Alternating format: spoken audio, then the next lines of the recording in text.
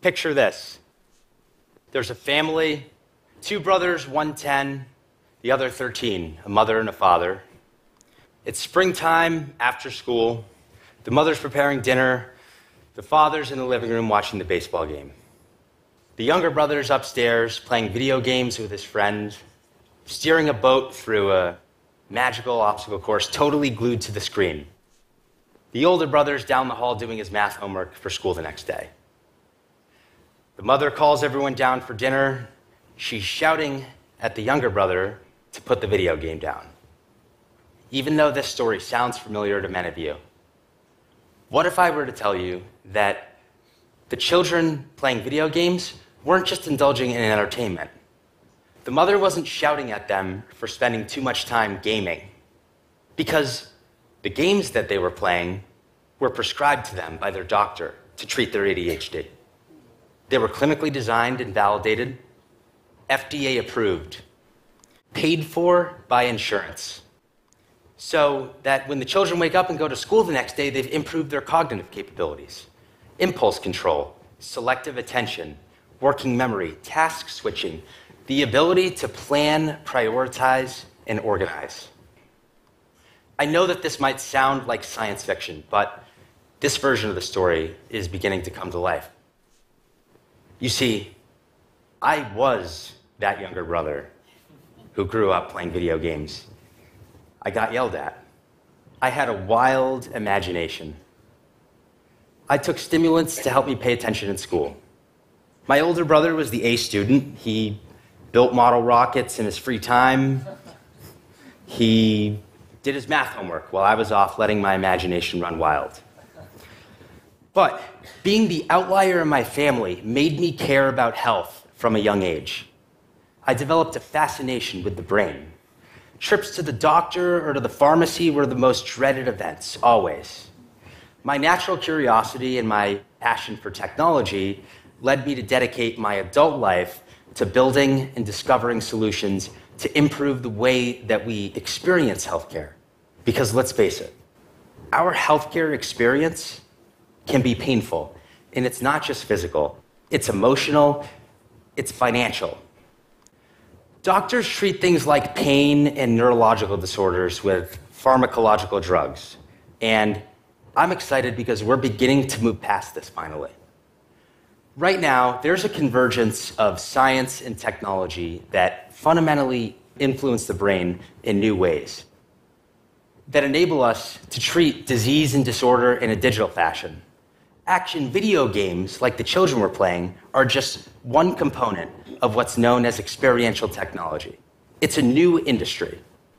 Experiential technology are products and services like virtual and augmented reality, video games that enhance how we experience the world around us and improve our capabilities as humans.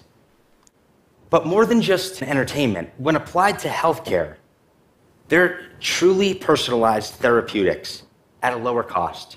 They're drugs that can be distributed to any device globally.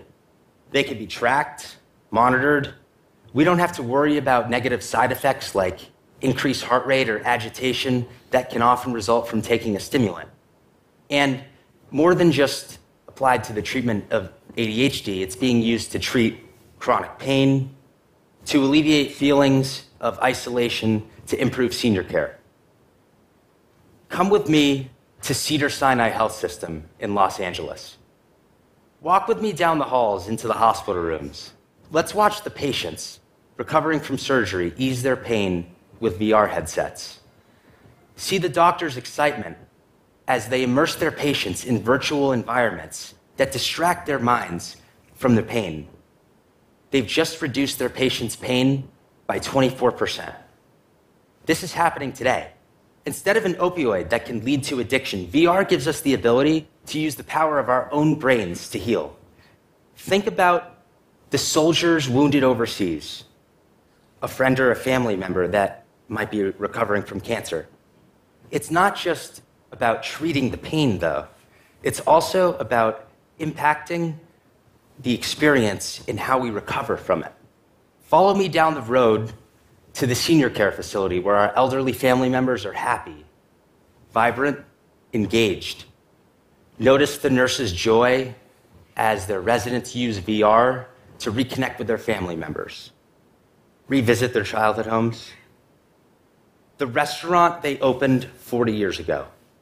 Over half of seniors after the age of 80 develop feelings of isolation, which makes them 4 times more likely to end up hospitalized.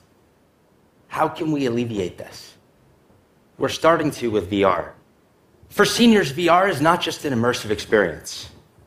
It's nostalgia, a healthy walk down memory lane. When I was younger, I wish I was glued to the game that improved my cognition, not Mario Brothers. At some point in all of our lives, whether a friend or a family member, we all know somebody that needs hospital care, a senior home, a new medication.